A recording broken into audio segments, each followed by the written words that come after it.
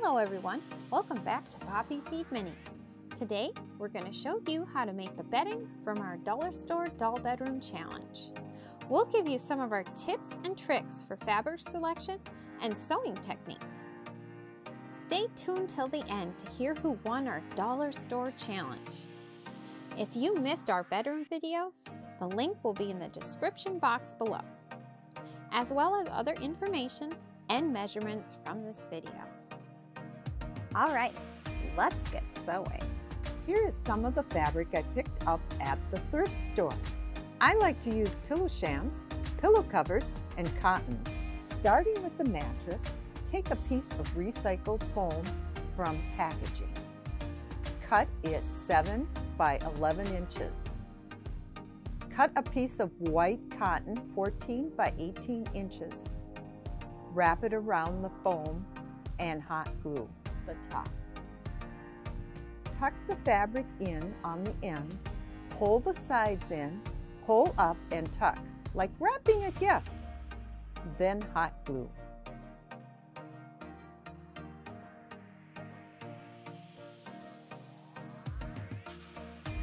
To make the flat sheets, pillows, and pillow covers, I am using the back of a recycled pillow sham. They seem to use good quality fabric and I don't have to make the first seam. Take apart the sham. Use one of the back panels to cut out your bedding. I made 2 4 by 6 inch pieces for the pillows, 2 4.5 by 6 inch for the pillow slips.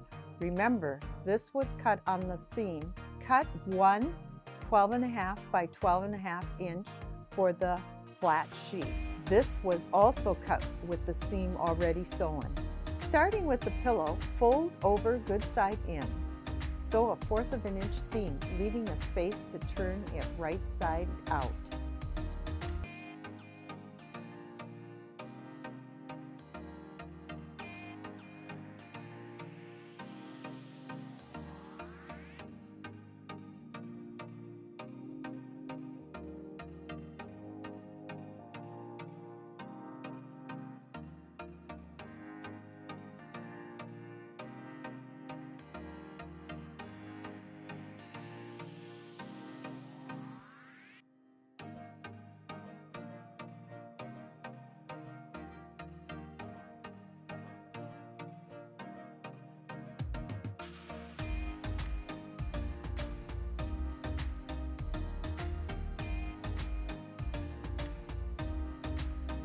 Stuff it with polyfill batting and sew shut. You can use a sewing machine, hand sew, or hot glue. I like to use hot glue. It goes fast and looks good.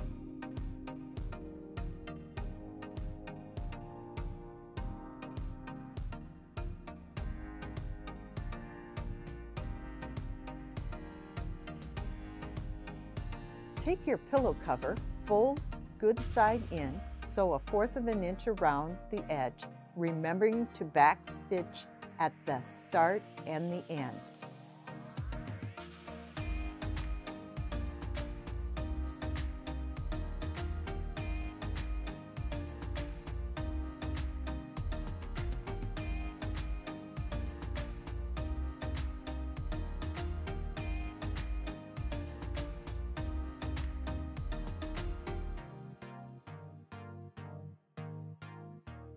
Turn and put your pillow in.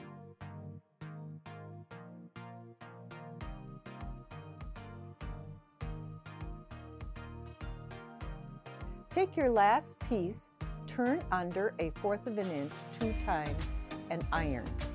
Do this on the sides and sew around the edge. Remember, I am using the pillow sham that has one side already sewn.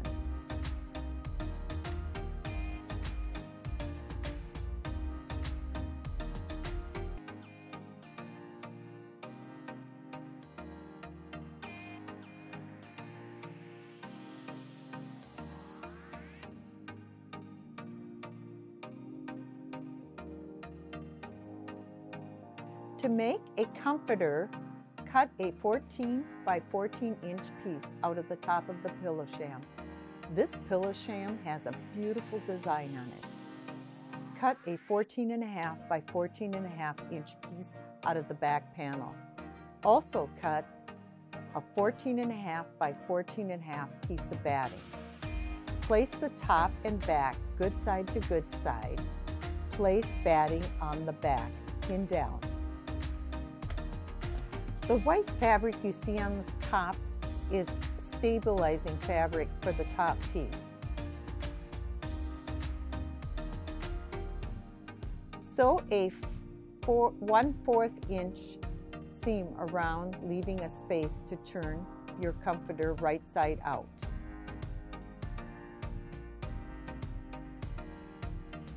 Trim off the edge.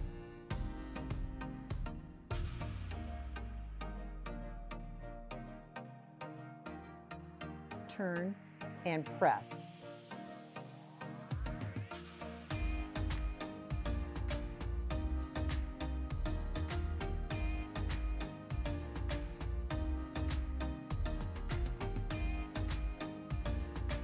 Sew or hot glue the space shut.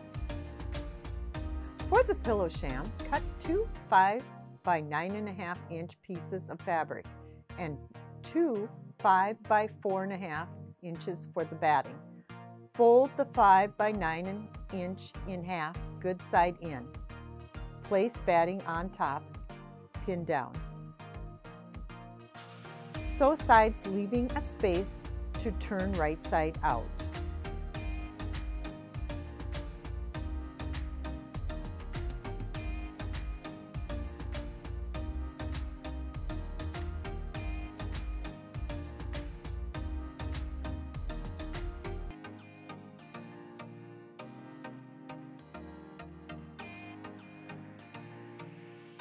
Starting on the bottom, sew a line a little over 1/4 inch around.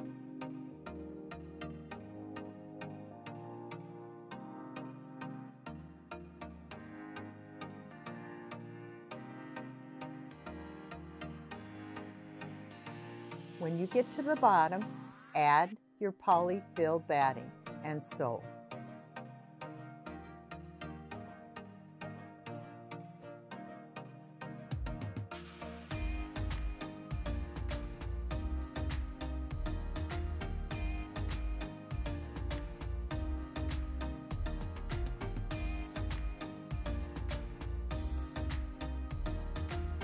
I use hot glue to seal the last seam.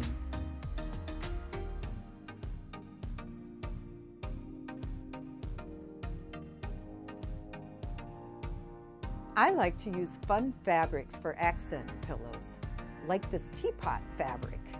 Even though it's a large print, you can use small sections for fun pillows. Cut squares or rectangles. Sew around the edges 1/4 inch, leaving a space. Turn and stuff. Seal with hot glue. Now, let's see what it looks like.